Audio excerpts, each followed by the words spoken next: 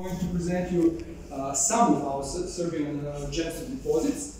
Of course, there are a lot of them, and I'm not going to be able to get. You are not going to be able to get the full picture, but I picked some of most characteristic and in some way interesting deposits, and especially characteristic type of deposits.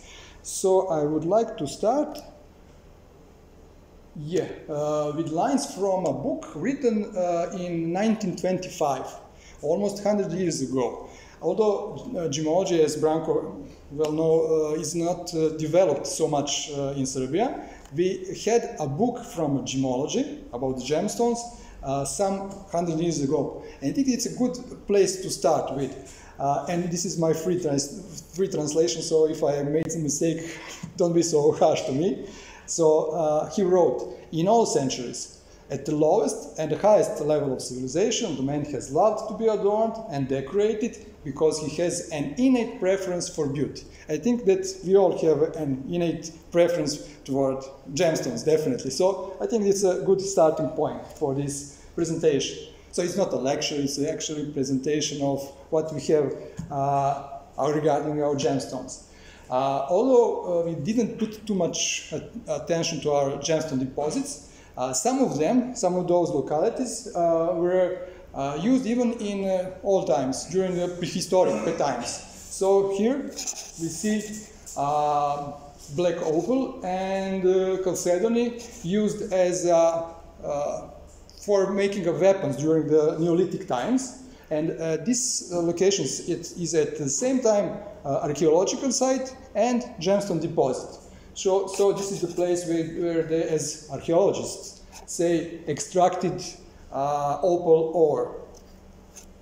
This is close to Kraljevo. Yes, this is close to Kraljevo. Yes, this is Lojanik. Locality is known as Lojanik, very close to Mataruška Banja, very close to Kraljevo. I'll get back to that location again. And this is an evidence that our gemstone deposits were used even in some, probably in Roman times and definitely in early Byzantine period. So this is very close to Justiniana Prima. This is a town established something around in the 6th century AD. And this is the old, as it's called, old in our literature even, old Roman mining shafts. Very close to Justiniana Prima, some 12 kilometers away from, and you can see that there is in situ an agate and amethyst, and those agates were used here in making mosaics. And these slopes here are actually slopes of that deposit, the Rasovača deposit. And this is Justiniana Prima, that city and old town actually, and these are those agates used for making mosaics there. So we had been using, they had been using our gemstones. Geological prospection and exploration in Serbia mainly took part during the 70s and 80s in last century, 20th century, and those have been explorations that were mainly was focused on recording already known locations that were found during the exploration of some other mineral deposits, like metallic or non-metallic deposits. So in very rare cases we have very well explored the gemstone deposit, but there are some of them, especially very close to one lead zinc mine called the Lece. Despite there is a report of their ore reserves, their production or the exploitation never started actually. So that's the situation at the moment in Serbia. It's a gold mine, yeah? It's also a gold mine, yeah. Lead zinc and gold mine also. Some explorations also continued during at the start of 21st century up to 2012. And those explorations were the one that our government, our ministries were financing, and they stopped financing. So they are giving a rather small amount of money for the projects, you know. But nevertheless, 150 deposits, even some at this point even more, were found at different level of exploration. And we have, it's a mistake here, even now 23 different gemstones and with numerous varieties and sub-varieties. Mainly, those gemstones are of silica minerals, like chalcedony, with their varieties like agate and many agate sub-varieties, and then chrysoprase, carnelian, bluish chalcedony, black chalcedony also, picture jasper, then a lot of jaspers, landscape jaspers and orbicular jasper. Then we have also opal, not precious one, up to now, who knows. Maybe we'll find some. Many of those are dendritic ones, green, milky, differently colored, and so on. And we have also quartz in the form of rock crystal, amethyst. We also have black one, morion. We also have is smoky quartz, but rose quartz we never found up to now. And there are some other gemstones like ankerite, beryl, blue one, aquamarine.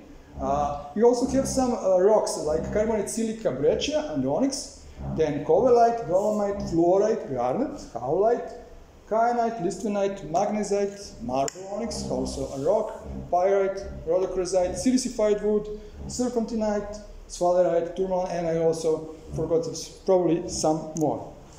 And next we'll get to the geology of Serbia. I'm not going too deep into geology of Serbia. It's not going to bother you with our geology. But as a geologist, I need to mention some rocks. Definitely. So Serbia is has a very diverse geology with numerous geological formations, and some of them are rather prospective regarding gemstone deposits. This is just an illustration of main geotectonic and metallogenic units. And this is a bit more interesting regarding gemstones map. This is one simplified metallogenic map of Serbia with main metallogenic units. So we have 4 major ones. This is Dinaric metallogenic province. The biggest one is Serbo-Macedonian metallogenic province with the highest number of discovered deposits here. And we have also, there is this is Carpato-Balkan metallogenic province, and the smallest one and the least interesting is, because it is the smallest one, is Dacian metallogenic province. This is a rather simplified map because there are numerous different geological units. These units here presented at the map are only one that are actually a host rock for our gemstone deposits. So with this orange-brown color, tertiary volcano-plutonic complexes are presented. Then we have also the other volcanic complexes, but with different age, Upper Cretaceous and Triassic. Then ultramafic rocks and granitoids. The regions there where we have found most of our gemstones are presented here. So starting from north to south, we have there is a Fruška Gora ore district, then Šumadija metallogenic zone, then Koponik metallogenic zone, and Lecce-Halkidiki metallogenic zone.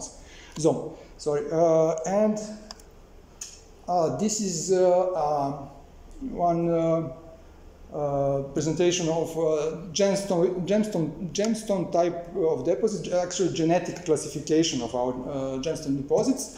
And we have 5 types of gemstone deposits, hydrothermal, which are, I think, most numerous. There are a lot of them, in different geological formations like Jurassic ultramafic rocks, tertiary volcanic complexes, tertiary sediments, and so on. Then we have pegmatites, mainly in our granitic rocks, infiltration type of deposits, mainly on ultramafic rocks, on weathering crust on ultramafic roccs, sedimentary, there are placer deposits, and metamorphic ones. As we also have some metamorphogene, actually pegmatites. So this is just short classification of our gemstone deposits, and we're now going to start to show some more interesting pictures, I suppose. Not because I'm on the picture, but because this is how one happy geologist looks like when he finds one agate vein. This is here agate vein, the close-up of the vein, and this is how an agate found at the same vein looks like when it's cut and polished.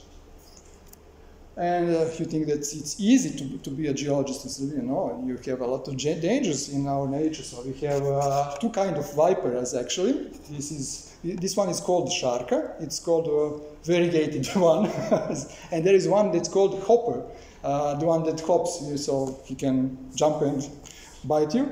Actually, there are not so many. They are not too aggressive. So usually they are rather shy towards people. So they are going to hide. There is also, of course, it is dangerous if you step on them or if you put your hand on them.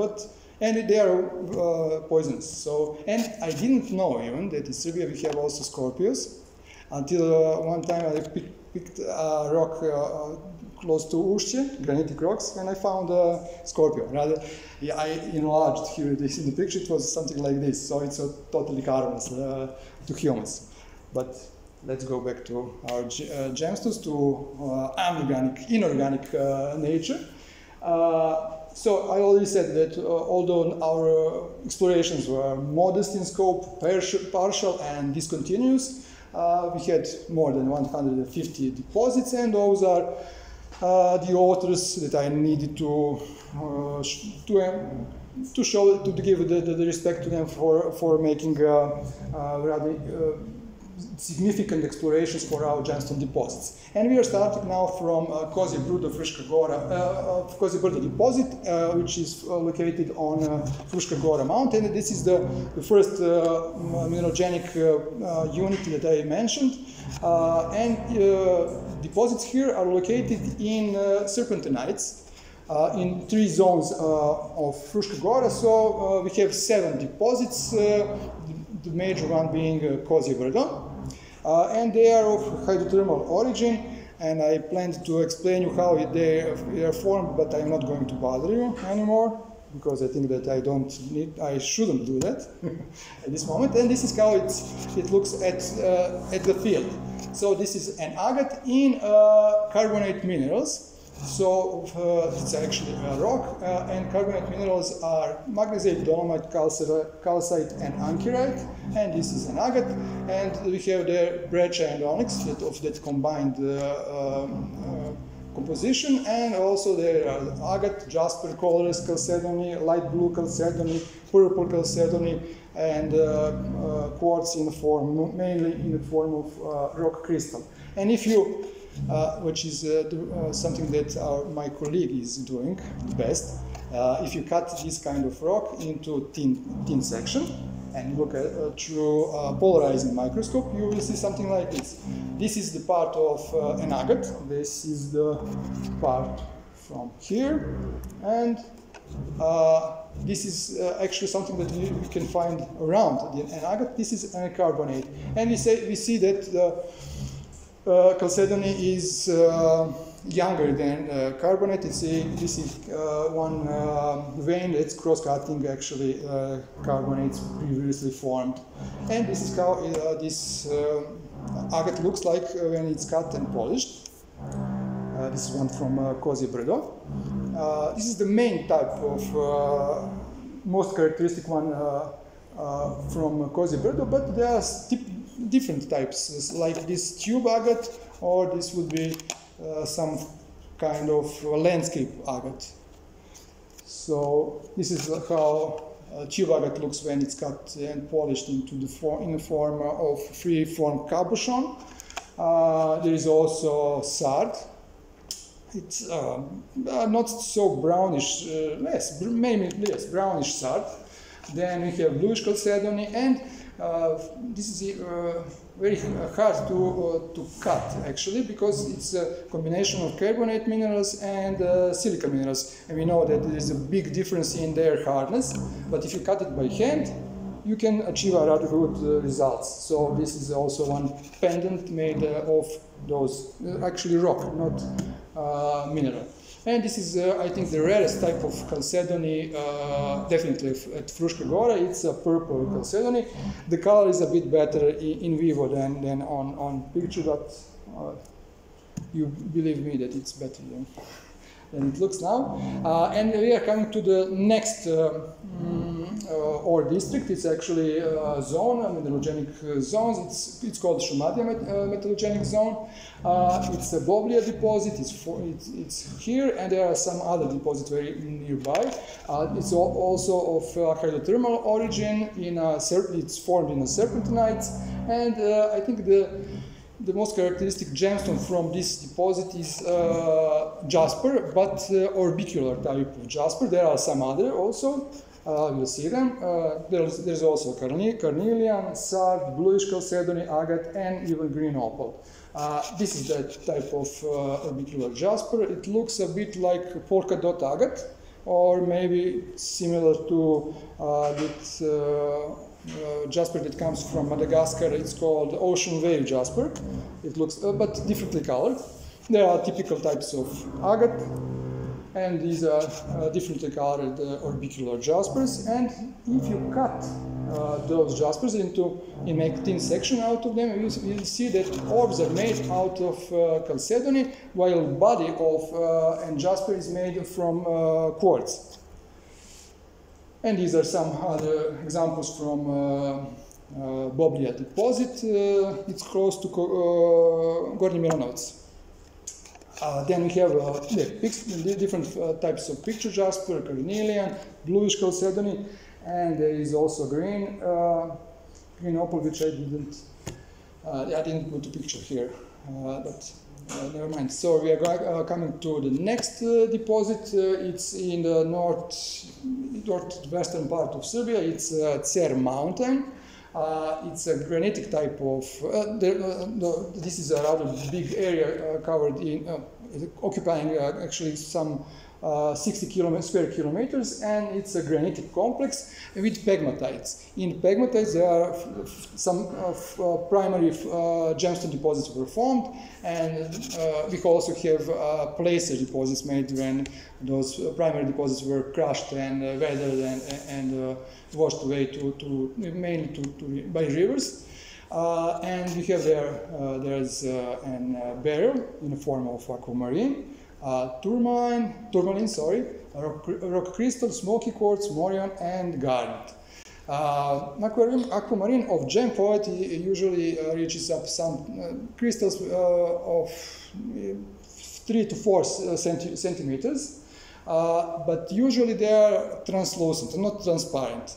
So they are most adequate for cabochon cutting, but there are also totally transparent barrels or aquamarines that you can use for faceting, and they have been used for faceting.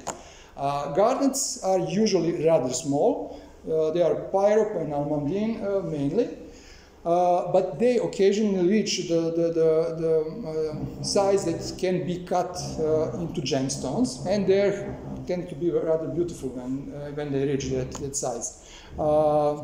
So we can see how they look like. These are aquamarines. This is the cabochon quality, and this is actually and this one here also is a faceting quality of an aquamarine. So they are not like Brazilian ones, but they are our domestic, and we love them a lot. They are precious to us. So there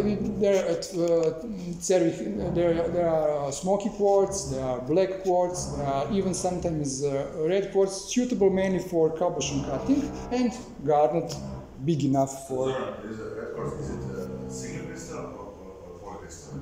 Yeah, it's polycrystal actually. Yeah. No, so it's not a single individual.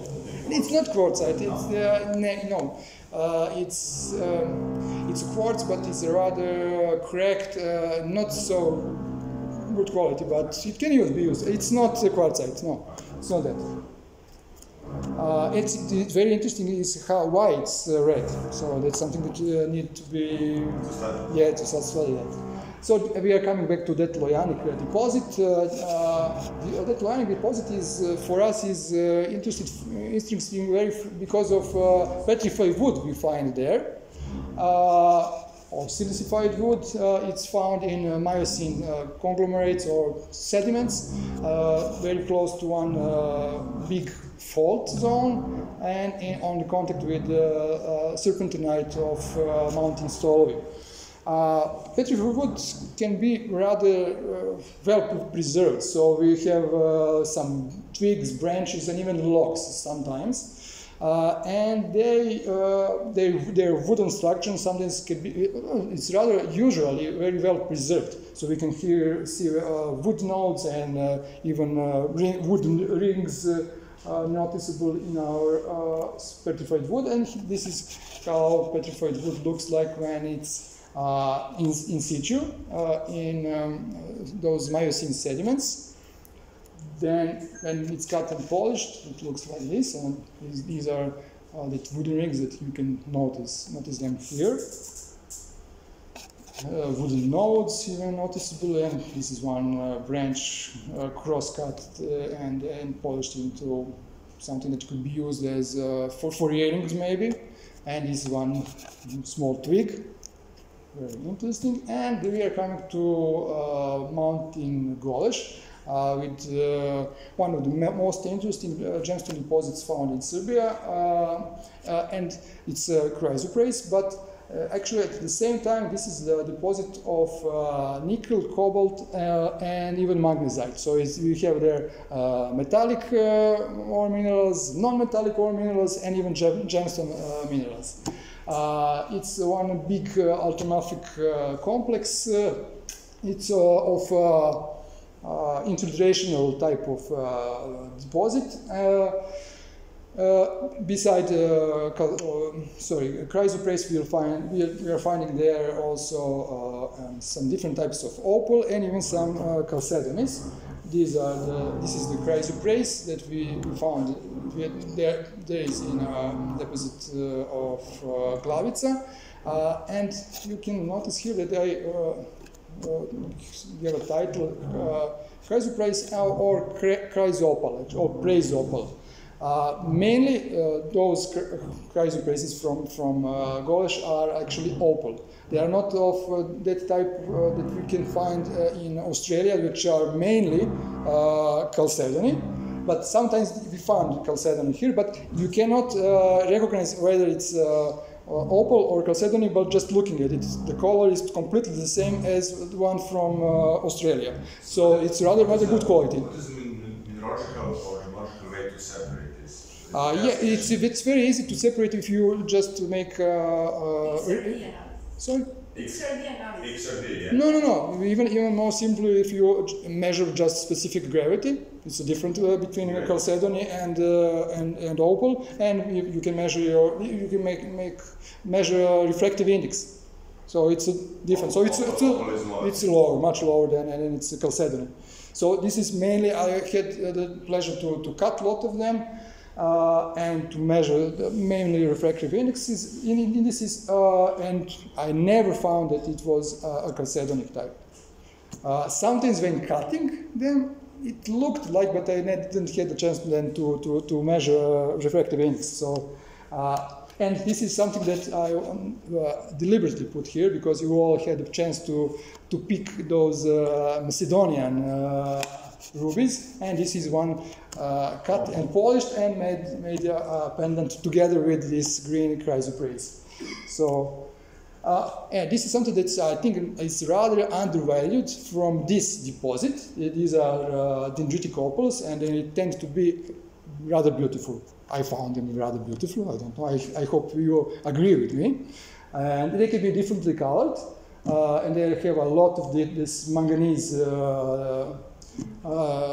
dendrites, yeah, and they can be, like green in color, body color, almost transparent. And something that's also undervalued there is that orange chalcedony. It looks beautiful to me, and I never found any other nicely colored orange chalcedony from any other location. So it's something that I like from this deposit. And we are coming to let's say volcanic complex, which I left for the end of my presentation from different reasons. First, because I finished my doctoral thesis on this area.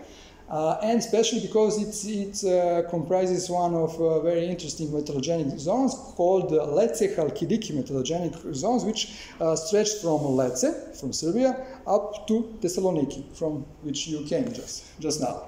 So this is a nice way to finish. It's a rather big, it's a volcanic complex made of mainly andesitic rocks. It covers an area which is even bigger than 700 kilometers, square kilometers. There are different types of, but all of them are primary deposits are practically of hydrothermal type. Some of them are brecciated quartz zones, then agate veins, or some siliceous sinter.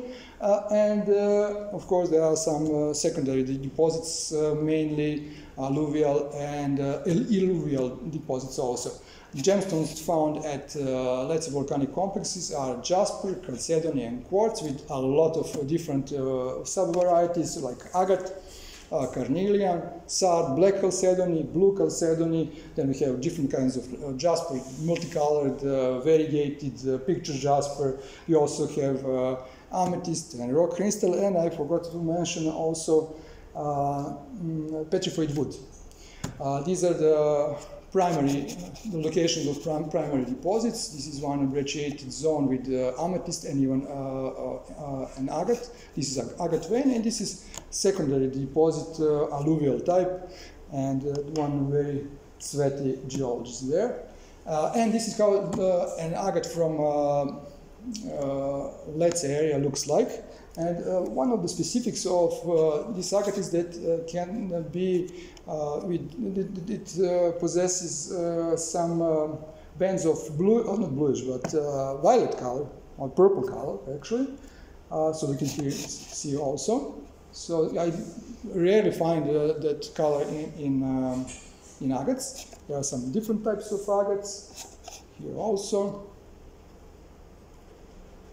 Yes, one more with purple bands, and this is volcanic agate. There is two types of agate actually. One typically is vein agate, which is epithermal agate formed in a completely known hydrothermal way of forming ore deposits. But there are also volcanic agates. They are formed in voids that are left after gas escaped from some lava that was spilled. And sometimes in those voids you can find agates. So the genesis or the formation of those agates are not completely understood at all. And what speaks in favor of what I said is that you cannot find any agate that's artificially made. There are no synthetic agate at all. You can find artificially colored agate, but unless, let's say, diamonds, which can be artificially made, there are no agates. This is because they don't understand completely, or we don't understand completely the formation of agates in those environments. There are also an amethyst. Usually it's this type of amethyst with rather fused individual crystals. Sometimes, occasionally, it's very good for cabochon cutting, not for faceting, but sometimes they can be of that faceting quality, but rarely. So this is an amethyst, and there are also combined amethyst agate. So they are cut together, so they are actually variety amethyst agate. Different types of chalcedony. This one looks almost like moonstone.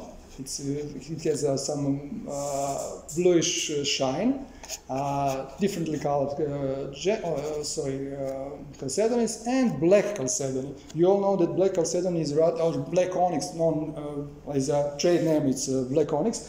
It's usually dyed agate or even artificial glass. But this is totally natural chalcedony, black chalcedony, and it is very interesting why it's black, so it's something to be studied further. So, but there are a lot of actually black chalcedonies at, let's say, andesitic complex. And coming to jaspers, there are a lot of different types of jaspers. These are maybe my favorite ones, variegated jaspers. It's a shame that sun started to shine now, but nevertheless, so petrified wood. This is one close-up of petrified wood, and this is the one pendant made out of petrified wood from, let's say, andesitic volcanic complex. These are some other agate pendants made with silver. So this is your jewelry? Yes, this is my jewelry. I also make jewelry. And just a quick review of some other deposits. They are on Mountain Zlatibor, which is rather west of in the west part of the Serbia. There are very beautiful dendritic opals and chalcedonies. It's rather nicely colored purple fluorite, but you cannot see it now. It also is one in the western part of Serbia. And one touristic site of Serbia called Divčibare at Mountain Maljen, there are very beautiful picture jaspers. And this is something that one of our colleagues here possesses. one of them. Part of my polytrinity. Yeah. That Zoran made. So this is also from that mountain. Marble onyx. Usually our marble onyx is used for some decorative objects like vases, candlestick holders, lamps, and something like that. But sometimes it's made into jewelry also. And to finish with some different types from completely different locations, there are azurite. Yeah, actually, I didn't list the azurite because there is no deposit that you put finger on that you can find azurite. But sometimes, occasionally, you find very nice quality of azurite. There is quartz, a lot of quartz, of course. And my colleague asked me, did you put any picture of rocks? I said, yes, there's serpentinite, because she's a petrologist, so she needs this one here, down there. This one is from Fruška Gora. But there are a lot of places in Serbia. Yes, we call it rock serpentinite. It's made of a lot of serpentine minerals, because there are a lot of serpentine minerals, and we call that rock serpentinite. It's many. You can say for this one rather freely, it's serpentine. So. From it because the British Columbia from it. Yeah. Major source and popular. Yeah, and what in British Columbia there are some nephrites, so you're trying to find maybe some nephrites here. We'll see. And this is a covellite. It is one of the.